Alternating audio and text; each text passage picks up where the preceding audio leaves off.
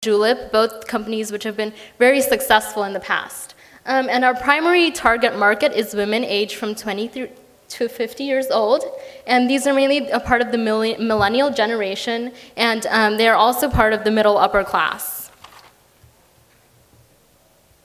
So this is an example of our sample packaging. As you can see, it has our company logo and name on it. It's very simple and kind of small, very manageable. So just a brief overview of some of the logistics.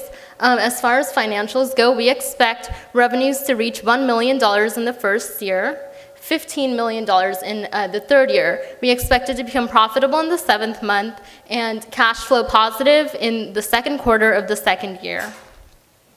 As far as our sales, marketing, and customer care approach, we plan to have partnerships with multiple companies, e-commerce companies that have similar social causes to ours, such as Warby Parker and Tom's Shoes. We also plan to heavily market and advertise through social media sites and have an obsessive focus on customer service and customer care. So we will be sending out surveys for customers to fill out and really make sure that we're doing everything we can to make the customer experience as good as possible.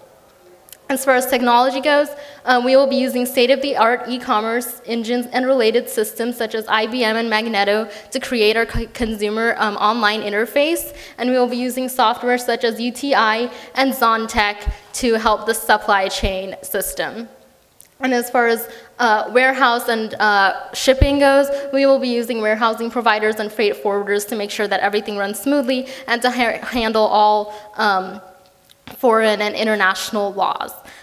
So that, in a nutshell, is what Atane is all about, and thank you so much for listening.